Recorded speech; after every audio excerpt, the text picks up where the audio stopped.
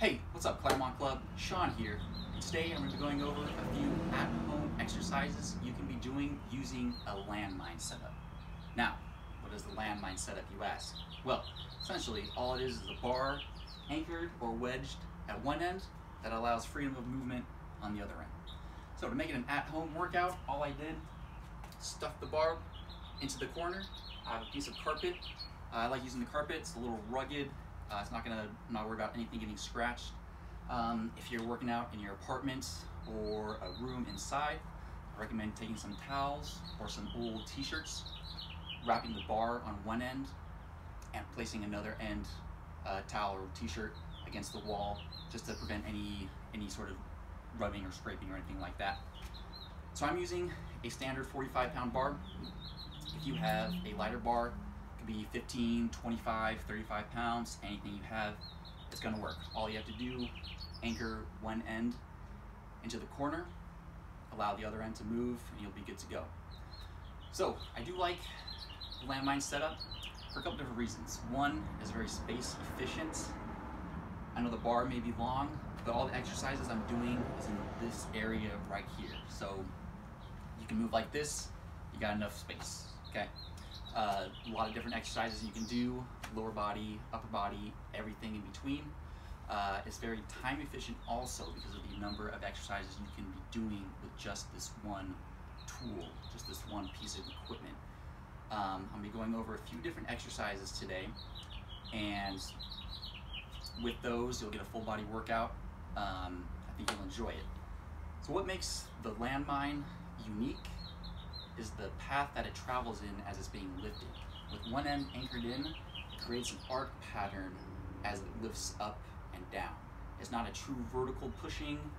It doesn't go horizontal either. It's kind of the in-between, which really plays to our advantage with a couple different exercises as far as teaching cues on certain things to emphasize, as well as making other exercises a little more safe. So you'll kind of see what I'm talking about as I get into some of the exercises. So the first exercise we're going to be doing is a landmine squat.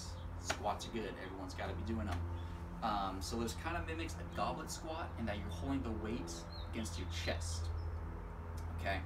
The main difference, again, as it's following the arc pattern, is as you descend into the squat, it's going to force you to push your hips back like you're sitting down into a chair. So I'm going to demonstrate a few, and hopefully you'll kind of see what I'm talking about. So like any squat, basic setup, feet hip width apart, slightly wider than hip width apart, toes flared out to the sides a little bit. So I'm holding the bar against my chest. As I'm lowering down, my hips are being pushed back and lifted. You want to go down till your elbows touch your knees.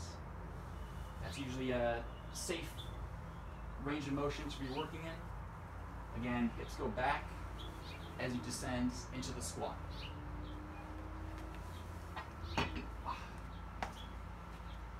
The next exercise we'll be getting into is a bent over row.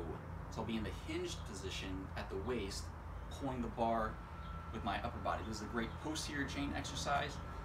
My glutes will be working, hamstrings, low back, upper back, everything's gonna be working. So all you're gonna need for this is a towel. I recommend just an old rag. Again, like carpet, very sturdy, not gonna worry about it ripping or anything.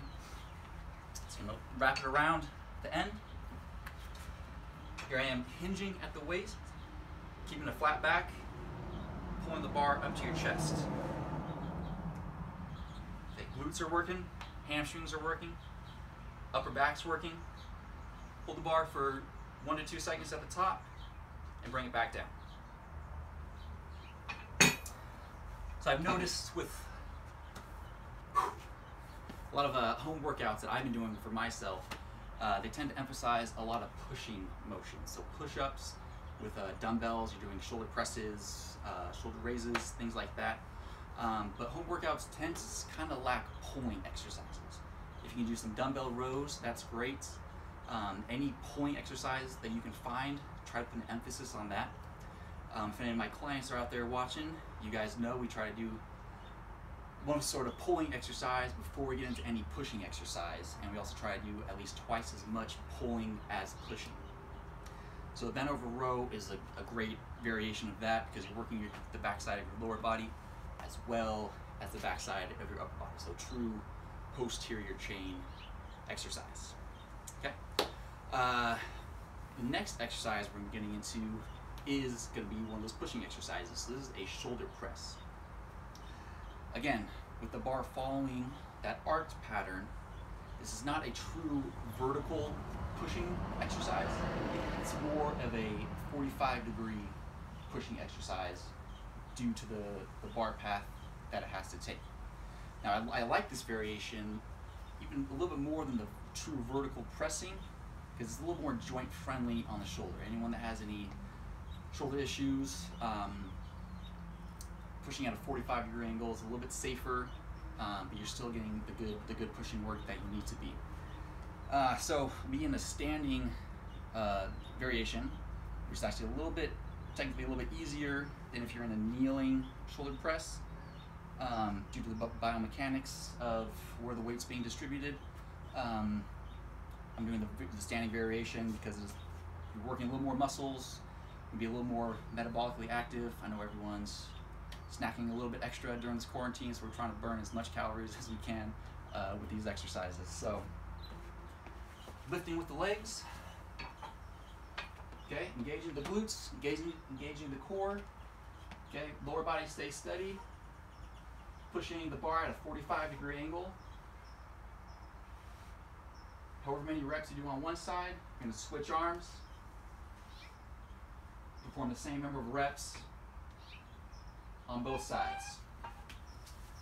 So those are just a few exercises you can be doing with the landmine station. If depending on what bar you have, with each one of those 3 exercises, feel free to load the bar up and go heavy if you're trying to gain some strength, or if you're a little more oriented towards just working your conditioning, you can turn it into a circuit fashion. So my recommendation would be to set a timer for 15 minutes. Perform 8 reps of each one of those exercises, the squat, the rows, and the shoulder press. Get through as many reps, many rounds as you can in that 15 minutes. Your heart will be pumping, your lungs will be screaming. You'll hate me during those 15 minutes, but you'll thank me afterwards. So I hope this video helps. Give it a try. I can't wait to see everyone once the club opens back up. Stay positive, stay safe. See everybody soon.